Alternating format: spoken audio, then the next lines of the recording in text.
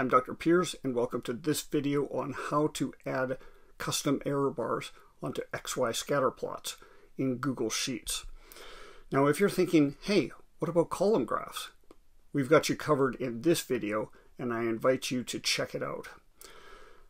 And if you already know how to do this on column graphs, you are still in for a little spreadsheet wizardry. Since while some of the fundamentals in adding error bars to XY scatter plots are similar to that of column graphs, you do have to play some extra games to get Google Sheets to do this for you. And if that doesn't pique your interest enough, I'll also show you a little bonus trickery to ensure that you get a trend line on your graph as well. So let's go ruffle a few sheets, shall we? So here's some data that I cobbled together from the lab. Where you've got changing hydrogen peroxide concentrations, substrate concentrations, and we're measuring the rate of the enzyme catalase just in mils of oxygen per minute. I've also gone ahead and calculated the averages and the standard deviations, which I'm going to plot as error bars on my XY scatter plot. Now, if you go ahead and just plot the average like you normally would do, you can generate a pretty decent little graph here. We'll just turn that into an XY scatter plot, and voila, where we have it, minus the x-axis and y-axis labels and so on. But this is exactly what we want. The problem with this is we cannot add custom error bars to these data points simply because they all are in one series. And if you try and scroll down and under the custom bar, under the series tab, and say, hey, I want to add some error bars, the only thing you can do is add a specific percent or a specific constant to every single data point. And we don't want to do that.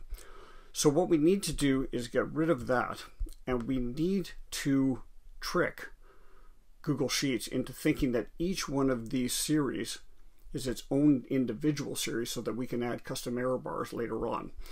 So in order to do this, we need to create a new table. This is where it gets a little bit tedious and frankly a little bit silly that we have to do this, but here we go. I am going to simply copy that and form a new table down here. All right, I'm going to take my averages because that's what I want to plot. I'm going to copy those as well. This time though, I have to do a paste special. I only want the values because I used formulas to calculate them up above. So there are my averages there, no problem. But now what we're going to do in here is I'm going to put this value in this box. I'm going to put the 20 value in this box. I'm going to put 42 in here, 85 in here, and 103 in there. Now this is the point where you say, why am I doing this? Well, because by doing this, you're saying this here is one series and it only has one data point. This is a different series existing of a single data point, and so on and so forth. So if I go ahead and plot that quickly just to show you what happens, I turn this into a scatter plot, and again, same sort of graph, which is exactly what we want. But this time you can see, again, because of the colors, the different colors, they each represent a different series. And you can go under Customize and indeed see that you have 5 different data series. Now, the extended problem with this is that you cannot add a trend line to this because all of these series simply consist of a single data point. There is no trend. So I'm going to get rid of this one more time and say that is what this series is for. So we're going to plot all of this data using these 5 series to add the error bars and this series to add the trend line. So let's go ahead and do that. Have a look. So we'll turn that into a scatter plot. Now you say, whoa, wait a minute. That is not what we were looking at before. And this is again where Google Sheets is trying to guess what you want, and it has guessed horribly wrong.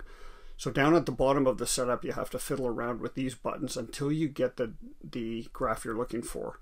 And I played around with this a little bit so I know this is now what I want. Okay, it's the same graph as before. Okay, this time you'll notice that all the dots are the same color, and that is because of that last series that has all the data points in it. So now it's time to add the error bars. So what I'm going to do is I'm just going to move this graph over, show us a little bit of room. Remember, it is these standard deviation values that I would like to put as error bars. So under the Customize tab, we will scroll down, and I'm going to put the first data series error bars in by clicking error bars and choosing a constant value that is equivalent to that first standard deviation of 1.7. And then I'm going to do it again for data series 2. Scroll down, error bar, constant, and 2.2. And I'm going to continue doing that all the way down for the different series. So this time it'll be 8.4. And I don't want to bother you with the details, so, and there it is. I've added all the error bars now onto their respective series. But we still don't have a trend line. So now what you want to do is under that last data series, which is that final row right here that we added, data series 6, we don't want to put error bars on that one. Instead, this is where we add our trend line. And obviously it's not a linear trend line. I'll probably go with a polynomic that's about 3, and that looks just dandy. So by tricking Google Sheets into thinking that you've got all these different series, you can manipulate the graph in order to get any kind of error bar you want on your XY scatter plot. Thanks for watching.